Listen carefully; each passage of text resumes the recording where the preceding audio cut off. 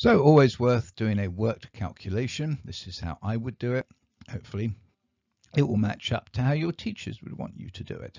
So here are our data. There's the concentration of the HCl, 0.0986 moles per cubic decimeter.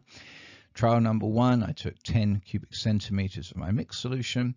I added 22 cubic centimeters to get the phenol phthalate change from pink to colorless.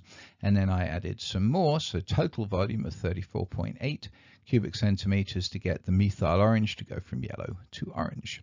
So what we're always interested in here are the moles, and we want the moles of HCl given the concentration and the volume. Well, concentration is of course moles of the solute, in this case that's HCl, over liters of solution.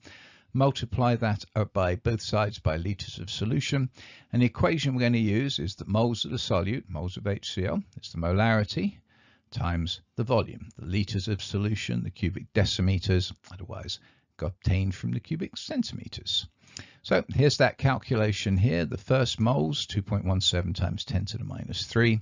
I got that by taking the concentration times the volume in cubic decimeters. Let's do the same calculation for this 34.8, and that total of 3.43 times 10 to the minus 3 moles of HCl. Now let's think about what we were doing with each of these. As we started adding the HCl, we first of all neutralized sodium hydroxide, and then we neutralized the sodium carbonate to sodium hydrogen carbonate. And then we added some more, so that by the time we'd come to this equivalence point, the methyl orange changing from yellow to orange, now this many moles of HCl was the sodium hydroxide, plus the sodium carbonate turning into the sodium hydrogen carbonate, plus the same amount again as the sodium hydrogen carbonate turned into the carbonic acid. So I've sort of jumped a step there, saying, well, of course, the amount of sodium hydrogen carbonate that was neutralized here is the same as the amount of sodium carbonate that got turned into the sodium carbonate up here. So putting it all together, the moles of sodium carbonate is going to be the moles of sodium hydroxide and 2 sodium carbonates minus the moles of sodium hydroxide and the mole of sodium carbonate. So that's 1.26 times 10 to the minus 3 moles.